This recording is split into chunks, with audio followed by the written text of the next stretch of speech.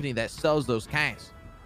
Oh, Jesus. And Philippe went to the courthouse to screenshot, like take a document, you know, picture of him being employed by them.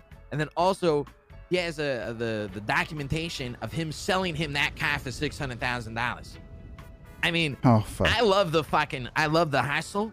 I love the hustle. I think you gotta be smarter than that. Yeah, you gotta be smarter than that. I mean, that's like, they're not even gonna get to court. No, he's just fucked. Oh my God. He's just fucked. He's fucked. For 600 grand. I mean, I like the. But respect the hustle, but right. You leave a trail like that, it's gonna come back at you. Oh, 100%, 100%. But I wanted to tell you because he's gonna be going after not only one, you know, fucking Randy. He's also gonna be going after fucking Ramee's company as well. So I don't know if you have any, like, you know,